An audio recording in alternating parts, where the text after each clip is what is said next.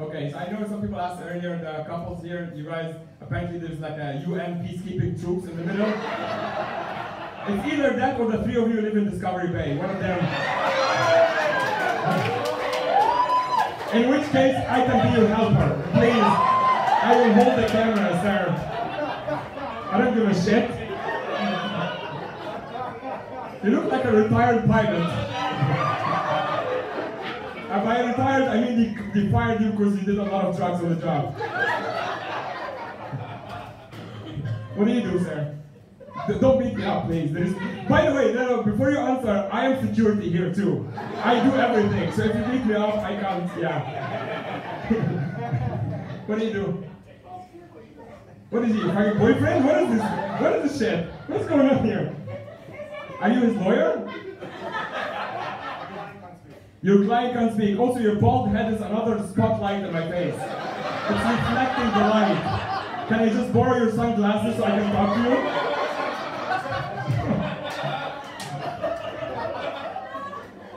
I love how audience members try to be funny. Dude, I have the microphone. I will always win. I was doing a show, a private show actually, for all these fancy CEOs a couple of weeks ago. And this guy, I can tell that he wants attention. So at some point, I'm like, all right, I just asked him what's his name, knowing that he's gonna say something funny. And he did. He goes, he's like this white guy with like blonde hair, and he goes, ah, me? I am Brad Pitt. And I go, you're Brad Pitt if it's from Taobao. And he did not look at me for the rest of the show.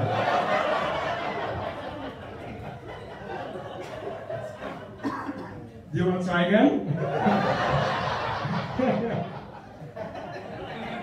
What's his job? Okay, see? Good boy. What's his name?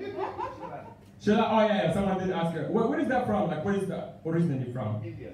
Oh, okay, cool. Well, what kind of Indian are you? I don't know, they have fucking like 700 languages. Don't fucking laugh at me, you white lady.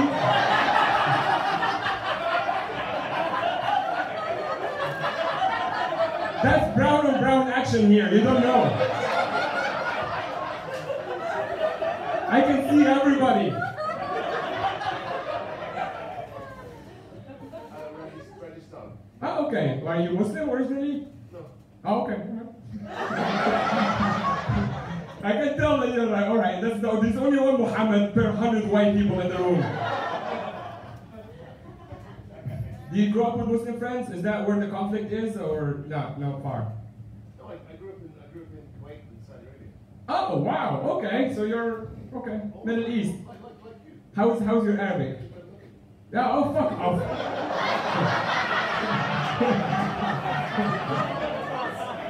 I can tell that you're richer than me, that's why I'm scared of you. The only reason.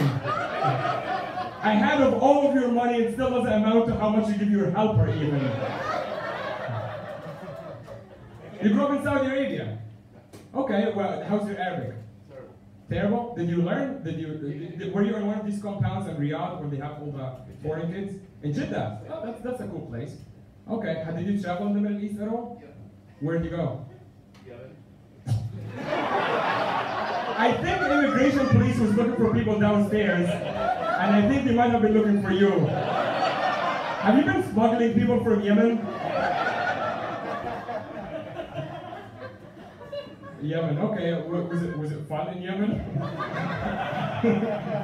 was a long time. Okay, so before it was, now. Alright, that's sad. I was gonna close here, but since you said you lived in the Middle East, I'll tell you a quick story that I don't usually do on my shows, but this is just for you. You guys can leave, it's fine. Have you been to Iraq before? Yes. Okay, when did you go? 1979. Oh wow, did you start the Gulf War?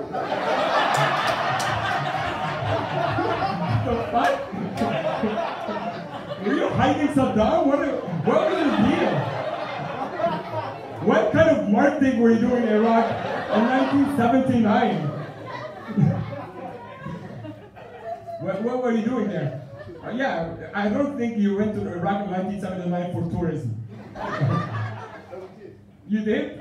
Okay, which was it Baghdad? No, we drove drove through Iraq to Syria. Okay, do you see a trend of the countries you go to? That after you go, it all goes to shit. Can you stop going places, please? Oh, actually, I have a better idea for you. Why don't you move to China?